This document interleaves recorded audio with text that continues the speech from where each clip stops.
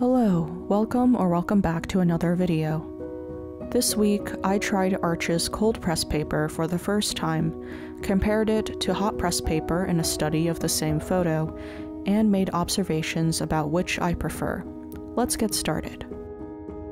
The supplies I used include Arch's hot press watercolor paper, Arch's cold press watercolor paper, Faber-Castell's 12 set of Polychromos color pencils, Daniel Smith's Watercolor Essential Set, Pebeo Studio Gouache in Permanent White, Dr. P.H. Martin's Pen White Ink, Sable hair brushes in sizes 6 and 11, and a plastic mixing palette.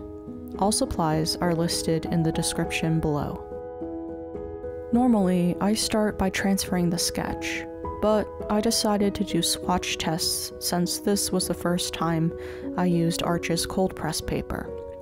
I swatched a strip of each type of paper to see if I could tell any initial differences between them. Apologies for mixing up the order on the cold press swatch, but I hope you can still see how they compare. The most notable difference to me is how even non-granulating colors dried on the cold press paper.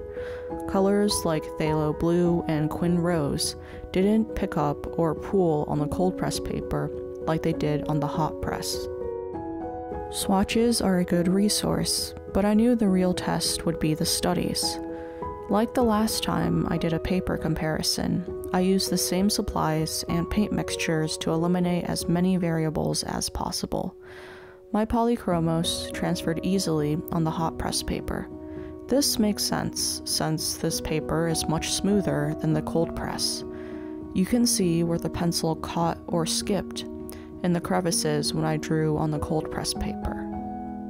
I painted the hot press study first, since there wasn't room on my desk for both, but I followed similar steps for both studies, even if I painted individual parts of the study in different orders. I'll show the footage for the hot press first, then the cold press later, and finish up with some side-by-side shots of the final studies. I started with the background, laying down a wash of ultramarine blue for the sky, and a mixture of different greens for the field of grass behind the figure. Since this step was done wet on wet, everything blended easily and created a soft, out-of-focus effect I saw in the original reference. From there, I rendered the dress using a mixture of cool grays. While I liked the overall shadow shape on this version, I wish I started with lighter values. Painting the shadows dark here meant I had to deepen the values everywhere else to make the dress still look light in comparison. The figure's base colors came after that. I started with the hair, then moved on to the facial features. When everything was fully dry, I blocked in the base values for the skin. You can see me immediately start to struggle with backruns and texture along her nose, forehead, and chest. The shadow pass helped smooth some of these inconsistencies, but not all of them. The rest of the process will be familiar to regular viewers. I tend to work with many thin, light layers over areas to gradually build form. While I'm glad the hot press paper is sturdy enough to withstand repeated wetting, I've noticed and been frustrated by textural issues in most of my studies. I've always blamed my technique, but I will admit I was curious to see if the cold press version would go any better. I brought the hot press version up to a level of finish I would normally expect before I went into the dry media phase, then set it aside and started the cold press version. Like the hot press study, I started with the background. One of the differences I noticed immediately was how easy it was to get a smooth wash. Like in the swatches, the ultramarine laid down beautifully. Instead of rendering the dress, I blocked in the local colors of her facial features first to give the background time to fully dry. The dress came after that, with a lighter base value after learning from the hot press study. The next change was the skin. I felt the hot press study skin came out muddy and inconsistent between the face and the chest. To To counteract the coolness of the browns I mixed, I added a base layer of warm peach on her arm and warm gold everywhere else. Since watercolor is transparent, this base was visible even under subsequent layers and helped unify the colors. The face's shadows were easy to lay down and even to blend out before they dried.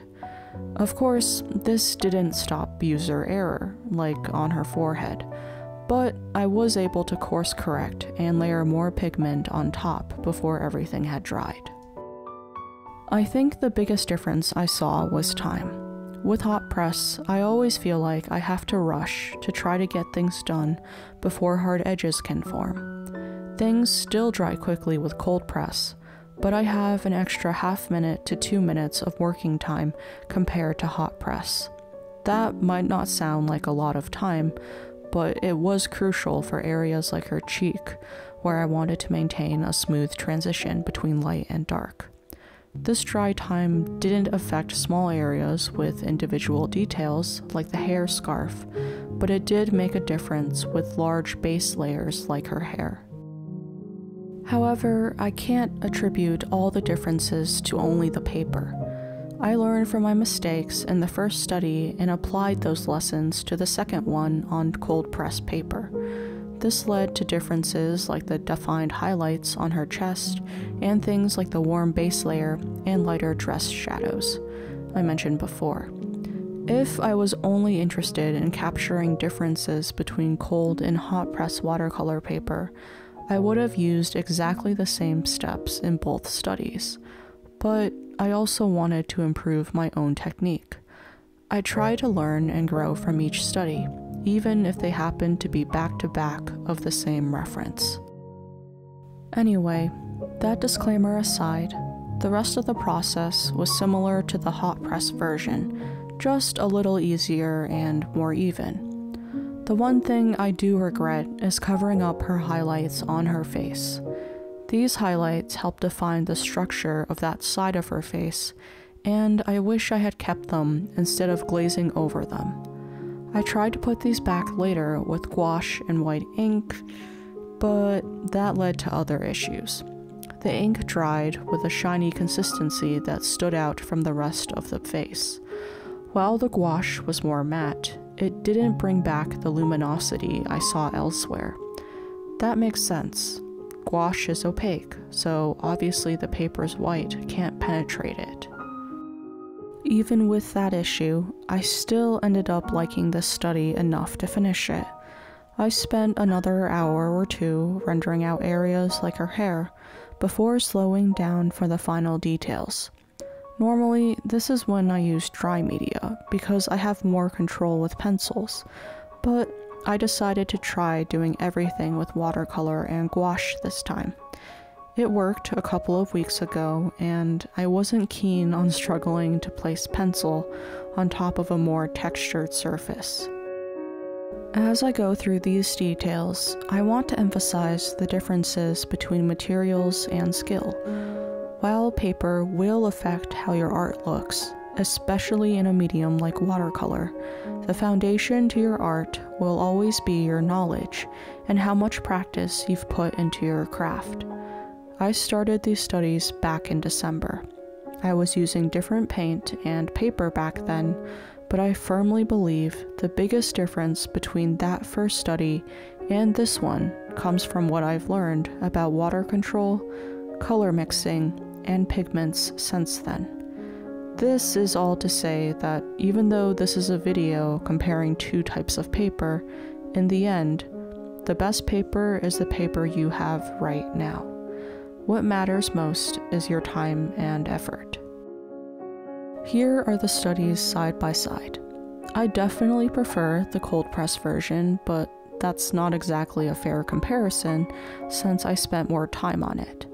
I think the real question is, which one would I prefer using for watercolor? For me, I like how I have more time before the paint dries, and that it's easier to lay down even layers on the cold press. If I only plan to use watercolor, cold press is the winner, but if I have to do mixed media, hot press would win with color pencil and dry media. For now, I'll be using the cold press because it's what I have, but I think both options are great for studies like the ones I do.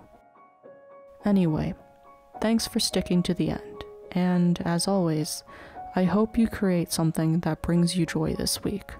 I'll see you next week with another video. Bye!